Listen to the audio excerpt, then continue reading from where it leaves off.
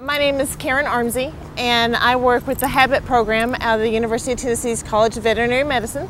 And H.A.B.I.T stands for Human-Animal Bond in Tennessee.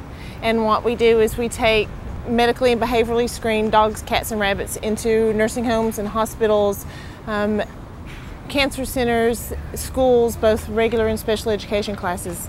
And Nash is my H.A.B.I.T dog that I bring here to K Senior Center. And he is a 2-year-old Great Pyrenees mix that I got from a rescue. And he's my latest H.A.B.I.T dog. I've had 4, but he's the one that does the best with the senior citizens. Nash visits once a week. He comes on Fridays.